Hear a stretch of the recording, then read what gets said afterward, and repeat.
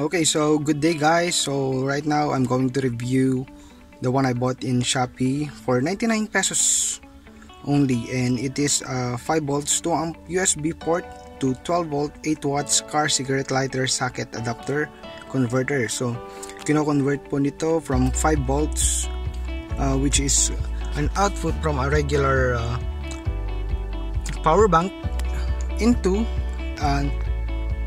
12 volts 8 watts, and it comes with car cigarette lighter socket. So why did I bought one of these? So dahil mayroon akong mga anak na in case na mag brown out, I can use this one which is a car fan that I usually use with my car. So balik tayo dito. So packaging wise, just the usual, wala namang damage sa packaging once I opened it. And since I bought two, here is the physical appearance. So there is a cigarette lighter socket, the standard one, and then here is the module o yung kanyang circuit box, which converts from 5 volts to 12 volts, and just the usual USB port. So here it is. So paano nga ba ito gamitin? So I got here a 20,000 milliamp power bank. So gagawin lang, pwede natin itong ilagay dito sa mga port. So ang power bank na to, it has 1 amp input and also 2 amps input. So ay nilagay ko yan sa 2 amps kung makikita natin. So yung dalawang, this one, meron siyang isa lang na parang lightning symbol, tapos yung isa dalawang lightning symbol. So it means 2 amperes. So makikita natin pag trinay natin i-on ang ating power bank, which has 53% of charge, at makikita natin na gumagana siya, umiilaw itong kanyang module. So it means that it has power.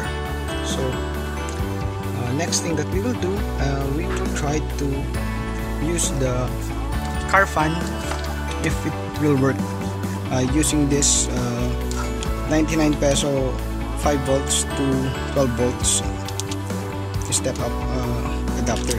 So here it is, the car fan cigarette lighter plug.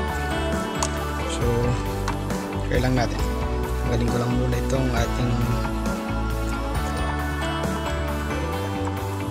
cable tie. So makikita ninyo guys, parang nahihirapan ako kasi isang kamay ko lang itong ginagamit ko na pang tanggal. I'm holding my phone right now.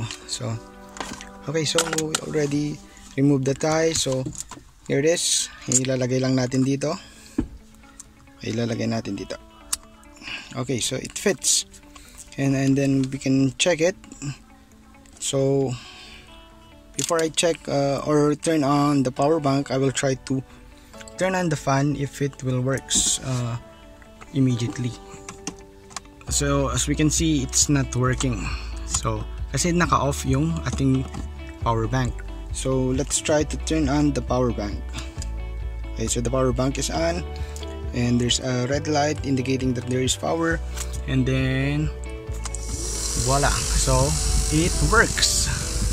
So it really works. So you can produce 5 volts from the power bank and convert it to 12 volts to power our fan. So that's number 1. So pwede nating i-increase yung power, which means kaya niyang mag-supply ng enough wattage or kuryente dito sa ating fan to make it work. So just not sure kung tatagal ba ito ng ilang minuto. So as we can see, it's still working, and I tried to check if is there any heating or umiinit ba, parang wala naman. And also with the adapter itself or the cigarette lighter socket, so wala. This is very efficient in case na magkaroon ng brownout and you have this kind of fan and you have this kind of adapter, so it means you still have fan to use. So okay, so let's turn it off. Okay, so since na umaandar siya, I can say that this item really works and it's very cheap and affordable. It's 99 pesos only, but it serves the purpose. I'll try to check if meron akong USB connector here, because you can also use it using the typical car USB port adapter. So just a second. So as of now, parang wala yata ako. So that's it guys. So hopefully it helps you, and in case you buy, I already bought two since it's only 99 pesos each, and I can say that it really works. So until next item guys that I'll be reviewing, and hope you like it and give it a thumbs up. Bye.